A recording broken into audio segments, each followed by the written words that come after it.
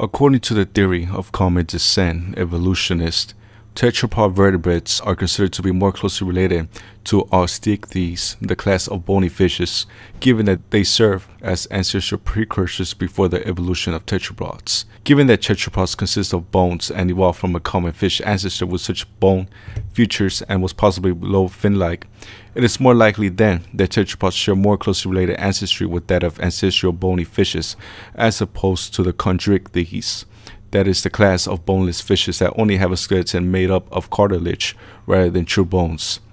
Therefore, under common descent, we will expect to find more similarities in ray-fin and lobe-fin aquatic group species since they have features of what evolutionists call bones.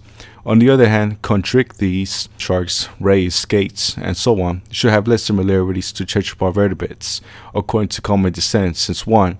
They lack bone homology, and 2. Appear earlier in the fossil record, about 450 million years ago, prior to the bony fishes that evolved around 420 million years ago.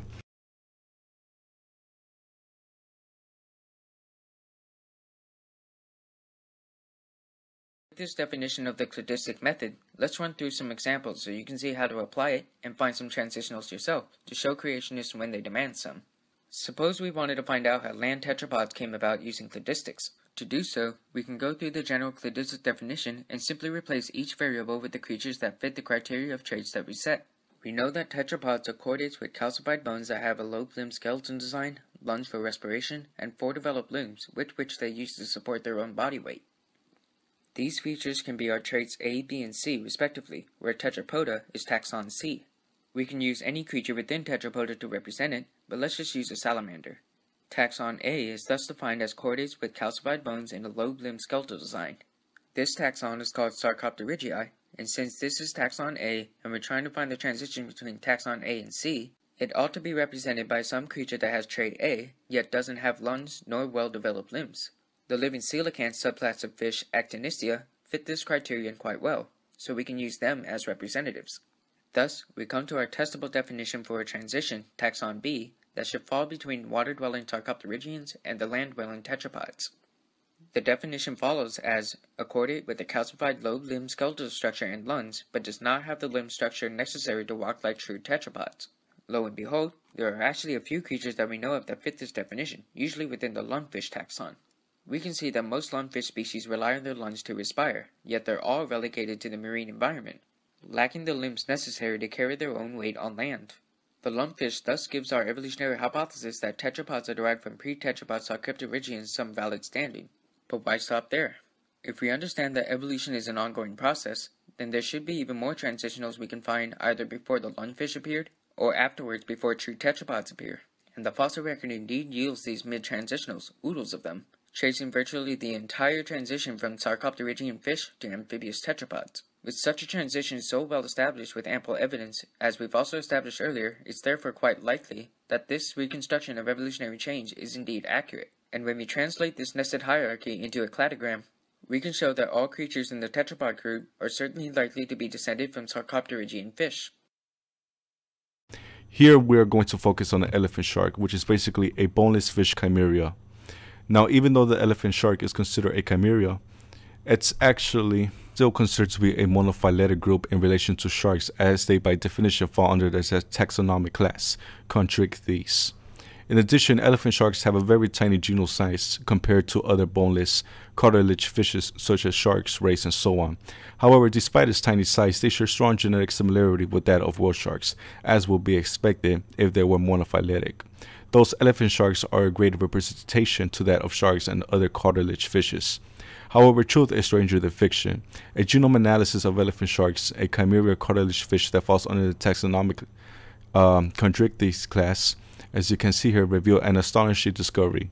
It turns out that they share a large portion of their genes to humans and other tetrapod vertebrates, like mice, much more in common than the close relatives of tetrapods, bony fishes such as the zebrafish. The paper is entitled Survey, Sequencing, and Comparative Analysis of the Elephant Shark Genome. Here, researchers compare the genome of the chimera elephant shark and compare it to that of the human DNA.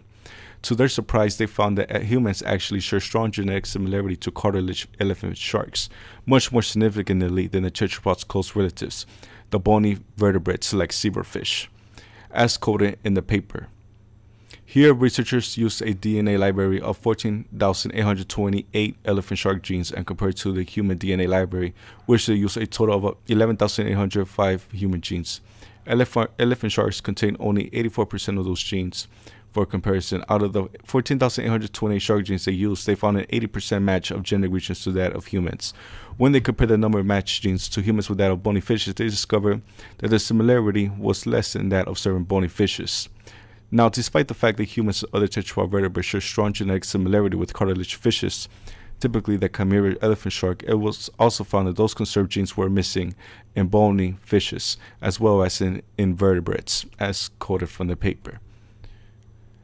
Loss in the Tuluis lineage. In other words, these genes have disappeared in raven, lobe-fin fishes but appeared earlier in chondrichthyes, which appeared first in the fossil record right before the Tuluis lineage began, and also in tetrapod vertebrates, which appeared after the Tuluis lineage. Basically, these missing genes have appeared earlier, disappeared in between, and reappeared again later when tetrapod vertebrates were around, even though those genes were even absent in invertebrates.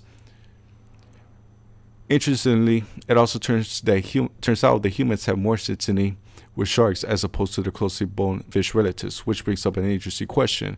How is it that humans and other tetrapod vertebrates, which presumably were more related and evolved from bony fish vertebrates ancestors, have more homology with boneless aquatic creatures? Indeed, such similarity is hard to explain by common descent, since it is hard to see how cartilage fishes can share more genes with humans than that of bony fishes. The only explanation these scientists have for why humans bizarrely share strong genes with sharks is by them presuming that those genes were lost in the bony fish lineage, but then eventually reappeared before and after when cartilage fishes and tetrapod vertebrates were around. Of course, since common descent must be true, it must be that this was the case. Rather than relying on the evidence, these scientists sway away from speculative, wishful thinking ad hoc explanations to save the logic of common descent. Even though they assert a similarity they should not exist, they still hold on in defending common descent as if it was never falsified or at least conflicted. Interestingly, there are more similarities between humans and sharks than just mere genes. They also seem to share very long strands of non-coding DNA, as quoted here. So not only do humans and elephant sharks share similar coding genes, but they also share portions of non-coding DNA that are more than 200 base pairs long, and even twice of that than found in the genome of bony fishes. Just how exactly did all these coding and non-coding regions get there in the human and chimera shark genome when they don't share a common divergence together? It could be that instead of trying to explain this by common descent, there was most likely a common designer, where this common designer used the same genetic blueprint but modified it slightly in between mammals, tetrapod vertebrates, with that of unrelated and distant species like cartilage fishes like the elephant shark. This is a lot similar to that recent video where I mentioned about humans and other modern mammals, birds and reptiles sharing similar genes to modern marsupial species like kangaroos. How can humans and other mammals share similar genes to marsupials and something even more unrelated like a chimera shark, which presumably evolved 400 million years ago or so? Trying to explain this by common descent is extremely difficult. So it seems that despite all odds, it turns out that tetrapod vertebrates share more molecular homology, that is genetics, with boneless fishes like sharks than evolutionists would predict for finding such homology in bony fishes. So from a molecular perspective, we find that tetrapods are grouped more together closely to boneless fishes like sharks as opposed to bony fish groups. So rather than these scientists constructing a consistent phylogenetic tree that evolutionists so strongly believe in, it has generated conflicted trees where one based on morphology groups them more closely to bony fishes while the other based on molecular data, that is the genes, the genome, groups them to boneless fishes. What we have here instead are two conflicted phylogenetic trees with opposing evolutionary history, a clear indication of failure for common descent. Thanks for watching.